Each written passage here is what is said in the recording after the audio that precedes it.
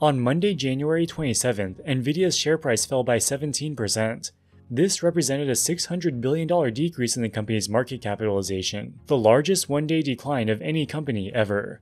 This was catalyzed by a new AI chatbot called DeepSeek, which was developed by a Chinese company. DeepSeek's latest model V3 was released on January 10th, but it wasn't until the weekend of the 26th that it went viral. On January 27th, it surpassed ChatGPT to become the most downloaded app in the Apple App Store. DeepSeek's chatbot performs roughly in line with OpenAI's ChatGPT-o1 on various benchmarks. ChatGPT-o1 is currently OpenAI's most advanced and expensive model. DeepSeek claims that it only spent $6 million on computing power to train its chatbot. Furthermore, DeepSeek is a Chinese company. Due to export controls, they were not able to use Nvidia's top-of-the-line H100 GPUs. They instead used the less advanced H800 GPUs. For comparison, OpenAI has raised $18 billion since 2015 and is not subject to any export controls. Big tech companies including OpenAI, Google, Meta, and others are collectively spending hundreds of billions of dollars to build out AI computing infrastructure. The conventional wisdom was that the more money you spend and the more computing power you have, the better your AI model will perform. If DeepSeek can make a model that's just as good for a tiny fraction of 1% of the price, does that mean the US tech companies are just wasting money? In this video, we'll look at how DeepSeek built its AI chatbot and what implications this will have for the AI industry. When researching breaking news like DeepSeek, it can often be hard to get the full picture because every media outlet has its own bias. That's why I use Ground News, the world's first news comparison platform. They're an app and a website that brings together related stories in one place to highlight important perspectives often overlooked by mainstream media. For example, Donald Trump said DeepSeek should serve as a wake-up call for US tech companies. On Ground News, we can see that 321 media outlets covered this topic. They rank each media outlet on a bias scale, so you can compare the left-wing, right-wing, and centrist perspectives. Some of the left-leaning articles use this as an opportunity to criticize Trump and his AI policies. On the other hand, the right-leaning articles emphasize strategic competition between the US and China. Ground News is an invaluable tool for doing research or just keeping up to date with what's going on in the world, and they're now offering my viewers 40% off their unlimited Vantage plan, the same plan I use to access all of their features. That's just $5 per month.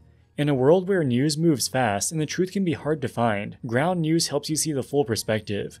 Plus, by subscribing, you're directly supporting my work. So use my link ground.news/WSM to sign up today. And now back to the video. DeepSeek claims that its model outperforms ChatGPT on a number of benchmarks. You always have to take benchmarks with a grain of salt because they can be cherry-picked and applied inconsistently. The best way to compare different AI chatbots is just to play around with them. So I compared DeepSeek to OpenAI's ChatGPT 4o. Keep in mind that I pay $20 per month to get access to ChatGPT 4o, while DeepSeek is completely free, at least for now. I gave both of them the exact same prompt. I asked them to write an intro paragraph for an article about DeepSeek and the competitive threat it poses to OpenAI. ChatGPT gave the following response. DeepSeek, a relatively unknown AI startup, has burst onto the scene with a chatbot that could pose a significant challenge to OpenAI's dominance in generative AI. Claiming to have developed its AI model with a mere $6 million, a fraction of the billions spent by giants like OpenAI and Google, DeepSeek has already outperformed ChatGPT on several key benchmarks. This startling achievement highlights a broader trend: the ability of nimble startups to rival tech behemoths, despite their astronomical investments in large language models. With DeepSeek's emergence, the rationale behind pouring exorbitant sums into AI chatbot development is increasingly being called into question. Now let's read DeepSeek's response. The AI landscape is witnessing a seismic shift as newcomers like DeepSeek challenge the dominance of established giants such as OpenAI. With claims of developing its AI model for a mere $6 million, a fraction of the billions spent by OpenAI, DeepSeek is proving that innovation doesn't always require exorbitant budgets. Not only does DeepSeek's chatbot rival ChatGPT in performance, but it also outperforms it on a variety of benchmarks, raising questions about the sustainability of the massive investments made by US tech companies like OpenAI and Google. As startups like DeepSeek emerge with viable, cost-effective competitors, the industry is forced to reconsider whether pouring vast sums into AI development is truly necessary, or if the future of AI lies in leaner, more agile approaches. The two responses are pretty similar. If you did a blind test, you'd be hard-pressed to tell the difference. So how exactly was DeepSeek able to do with $6 billion what it took OpenAI $18 billion to do? DeepSeek released a technical report where they explained just that. The report is very technical, and a lot of it is frankly above our pay grade to understand. From what I've gathered, the main innovation DeepSeek made was their ability to do something called distillation. DeepSeek used existing large language models, possibly ChatGPT and Meta's Llama, and trained their own model to emulate the outputs of the existing ones. Large language models like ChatGPT require huge amounts of memory and computing power because they are trained on massive amounts of raw data. DeepSeek requires much less memory because it only emulates outputs. A good analogy is that ChatGPT studies for an exam by memorizing the entire textbook. This takes a long time and is very costly. DeepSeek just does a bunch of practice problems from previous year's exams. This allows it to achieve similar results while not needing to memorize as much stuff. This is a gross oversimplification. Anybody who has a better understanding of this topic, feel free to share in the comments section below. Not only was DeepSeek cheaper to train, it is also much cheaper to operate. Currently, DeepSeek's consumer app is free, but if you want to use their API, you have to pay per query. DeepSeek has two models, V3 and R1. The more expensive R1 model costs 55 cents per million input tokens and $2.19 per million output tokens. This is about 30 times cheaper than what OpenAI charges for its O1 model. At the end of the day, consumers don't care how the model works. They only care that it works. And from everything we can tell, DeepSeek is on par with the latest version of ChatGPT. This is a huge competitive threat. We can already see this with DeepSeek surpassing ChatGPT on the Apple App Store. DeepSeek was founded just 2 years ago in 2023. Its founder is this guy, Liang Wenfeng. He also founded a hedge fund called Highflyer, which is based in Hangzhou, China.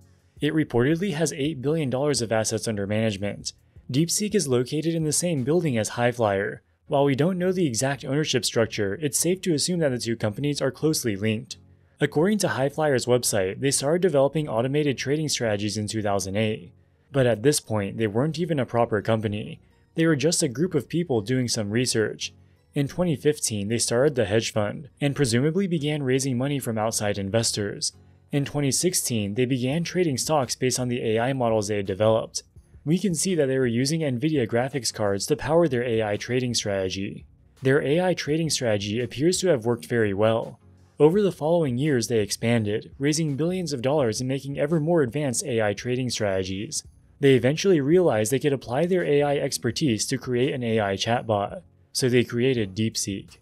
The introduction of DeepSeek is a code red disaster for OpenAI. OpenAI has invested billions upon billions of dollars on computing power to make its large language models. They assumed this would give them an insurmountable lead. If any new competitor wanted to surpass them, they would have to spend at least as much money. This mindset was put on full display in 2023, when OpenAI CEO Sam Altman took questions at an event in India. As you know, we've got a very vibrant startup ecosystem in India. Specifically focused on AI, are there spaces where you see, let's say, a startup from India building, you can build on the models, be it ChatGPT and many others. But if you want to build foundational models, how should we think about that? Where is it that a team from India, 3 super smart engineers with, not 100 million, but let's say 10 million, could actually build something truly substantial? Look, the way this works is we're going to tell you it's totally hopeless to compete with us on training foundation models. You shouldn't try, and it's your job to, try anyway. And I believe both of those things. I think it is pretty hopeless, but... Sam Altman is a visionary genius, God's gift to humanity. OpenAI is so powerful, has so much money, and is so much better than everyone else.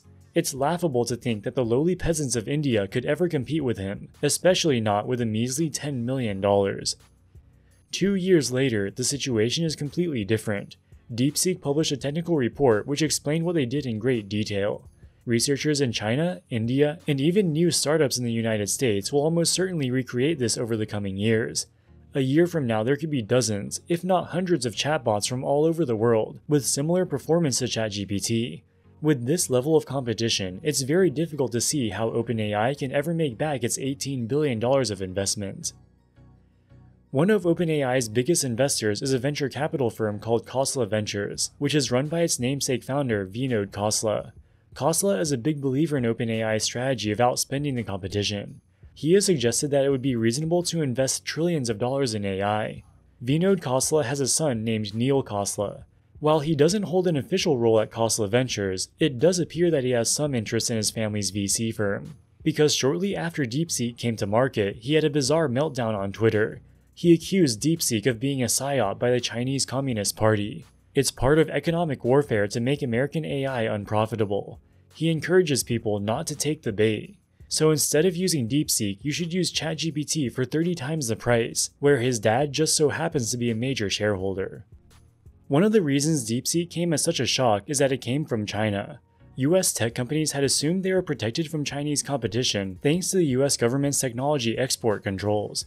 The US has consistently underestimated China's technological capabilities. For example, in 2020, the Trump administration banned Huawei from buying US-made computer chips or chips made with US equipment. Huawei previously bought chips made by the Taiwan Semiconductor Manufacturing Corporation, or TSMC. TSMC uses US-made equipment in its fabs, so it was no longer able to sell chips to Huawei. US officials thought this would deal a crushing blow to Huawei. Within just 3 years, Huawei launched the Mate 60 smartphone with a domestically built chipset.